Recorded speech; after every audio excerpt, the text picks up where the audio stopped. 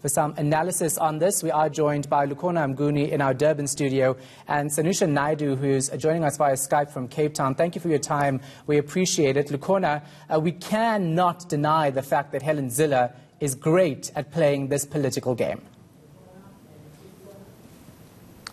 Well, good evening, Shehan. I'm not so sure whether the latest developments are a result of Helen Zille having, on her own volition, really played these cards. I think it took a bit of convincing her from those who were opposed to Maimane's leadership and vision. You will remember, Shehan, when the DA was going to their Congress last year beginning, there was a document circulated having been crafted by Michael Kado and I think Kevin Davis, and that was seen as the moment when it crystallized that there are clear divisions within the Democratic Alliance, and we saw other leaders writing rebuttals like Makashule Ghana.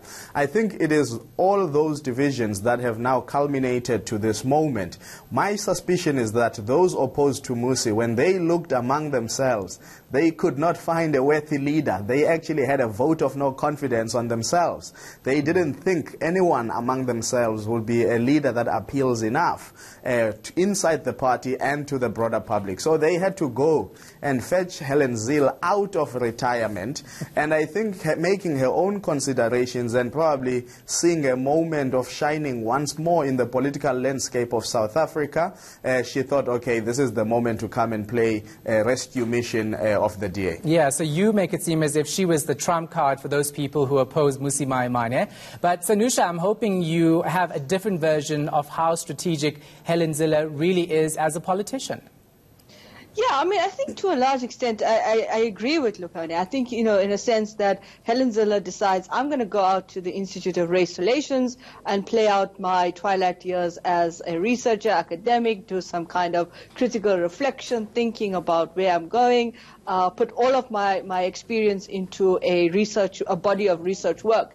And then very soon after that, she decides that she's not going to be that fellow at the Institute. Suddenly the Institute is writing all these very interesting dynamics. So it could have been an extension of what has been in her mind for a long time, and that is perhaps there's a need to try and create a kind of alternate DA in the political landscape of South Africa. And not just Helen Zille. I think even people that were outside of the DA, people like patrons, funders, benefactors, etc., who were not very happy with where the DA was going. And of course, the catalyst was the fact that the DA had lost its footprint, both in terms of its electoral votes as well as the fact that it didn't grow its electoral footprint. And of course, it lost the city of Johannesburg and so forth in terms of not being the official opposition in KZN and so forth. So I think to a large extent it was whether or not Helen Zille and co.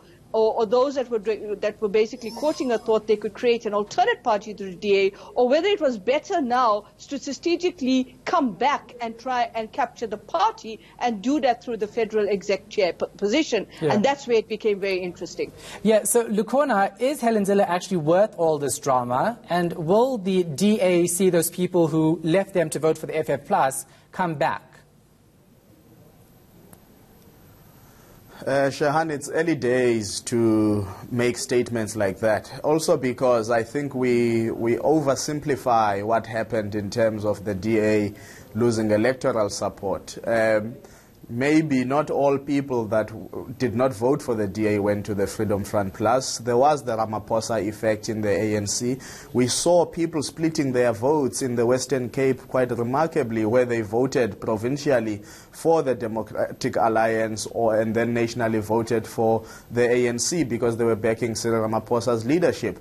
You will remember, Shehan, when Tony Leon came here to Durban sometime last year after Ramaphosa's election at Nasrec, he made statements that had to sort of be condemned by the provincial leader of the DA because he appeared to be giving support to Cyril Ramaphosa. So I don't think the theory that, everybody who went to the Freedom Front Plus captures the complexity of what happened. We saw in these last elections quite a significant decline in terms of voter turnout. Are we saying that people who voted for the DA didn't choose to stay away this time around? So I think there are a lot of complexities, and it is this narrowism in analysis of what might have led to the electoral decline of the DA that may actually make the party be in much more crisis because it will be solving the wrong problem. And I do think that the DA has taken a massive gamble to do a great damage on an electoral loss that I believe is fairly insignificant compared to other players within the political landscape, and this may have been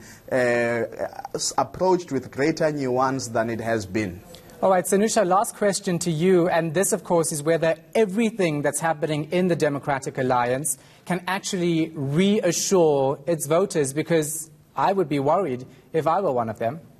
Well, absolutely. I think most voters are worried. I'm just on a radio show last night.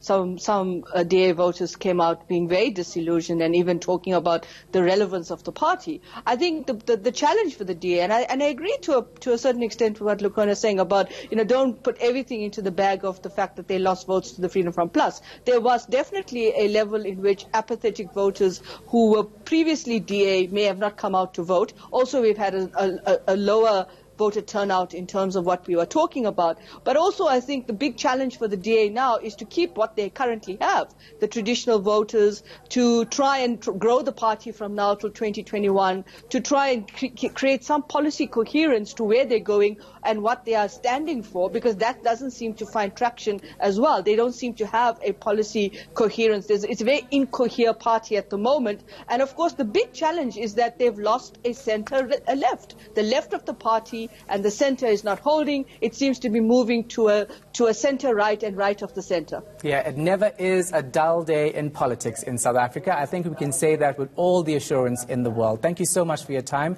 I appreciate both of you. We've been speaking to political analyst Lukhona Mnguni in our Durban studio and Sanusha Naidu via Skype from Cape Town.